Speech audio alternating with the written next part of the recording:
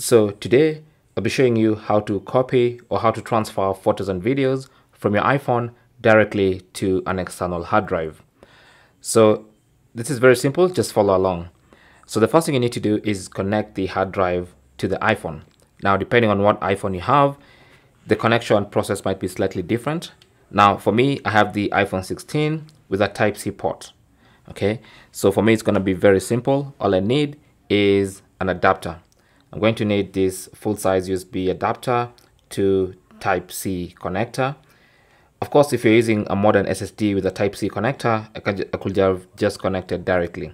But since I have this old school USB-A hard drive, I'll connect it to the adapter and then the adapter to the iPhone, and I'll be good to go.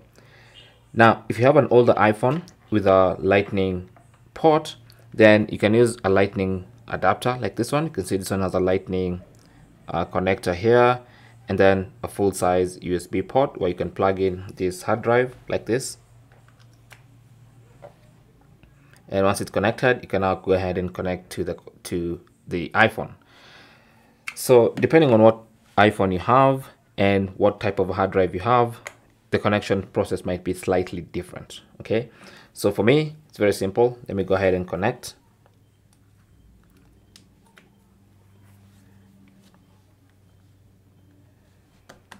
That's it.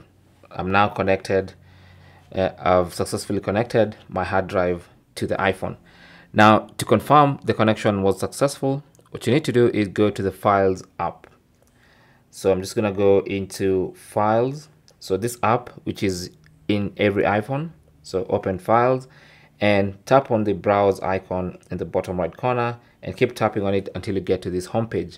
Now on the home page, you can tell if you have an external drive connected. So as you can see, for me, I have Untitled and Untitled. So it seems I have two devices connected, and that's because my particular hard drive has two separate partitions. So both of them are recognized, and I can access any of the partitions like that. So this is one of the partitions, and then if I go back, I can access the other partition.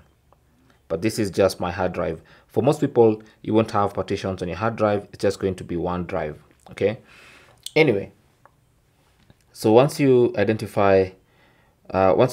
your hard drive, the easiest thing to do is to create a folder. So I'm just gonna long press an empty space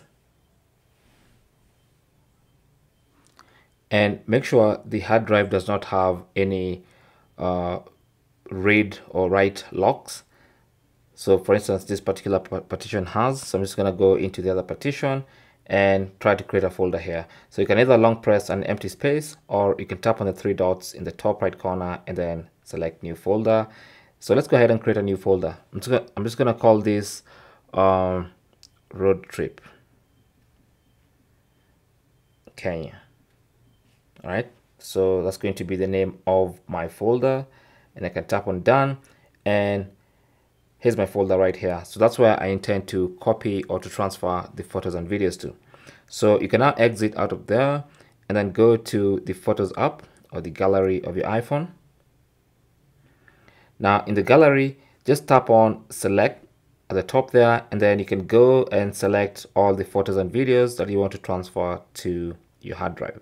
Okay, so I'm just gonna select those and then tap on the share button in the bottom left corner. And on the share menu, you want to look for the option save to files. So tap on that. That's going to open the Files app. So make sure you go back until you get to the home page, and then select the hard drive. So I'm just going to select that partition. I'm going to look for my folder just to keep things neat. Here it is. I'll open it, and then now I'll tap on save in the top right corner. And as you can see, my photos and videos are being transferred to the hard drive. Now they're not being moved, they're actually being copied. So after copying, you can always go back to the Photos app and delete them from there in case you no longer want them on your phone. So that is basically how to transfer photos and videos from your iPhone directly to an external hard drive. Thanks for watching. If you found this video useful, don't forget to leave a like, possibly also subscribe for more tips. If you have any comments or questions, feel free to leave them down in the comment section, and I'll try and get back to you or I will talk to you in the next one. Good luck.